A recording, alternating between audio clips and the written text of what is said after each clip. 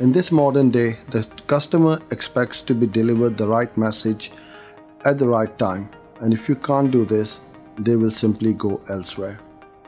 So today I'm going to look at the close relationship between both Google Ads and Google Analytics, and how following the steps we're about to provide you today will help in allowing you to deliver your ad at the right time. Step 1.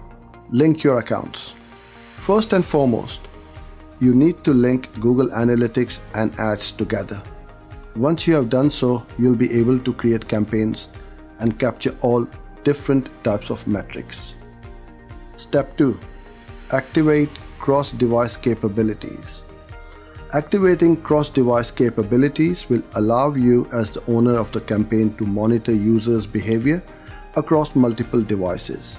This can help you understand whether your campaign is being more effective on desktops rather than on mobile devices, so that you can make the relevant changes.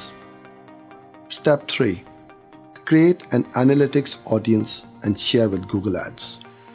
Next, you're going to want to create an audience within Analytics and then share this with Google Ads.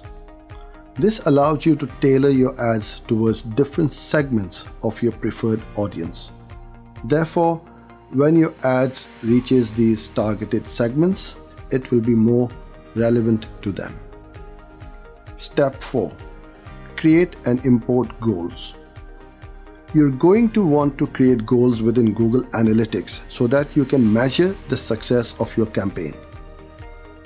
Goals allow you to see how effective your ad campaign has been, and the insights will allow you to make improvements where necessary.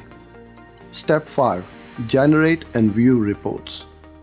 Once you have linked Google Ads and Analytics, you'll have quick access to a range of insights that will allow you to make changes to your ads to either make them more effective or to be targeting the right audience.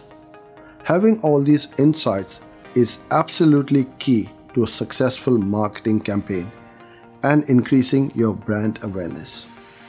I hope you enjoyed this video. Please feel free to share, like, comment, and subscribe. Thanks for watching. Bye for now.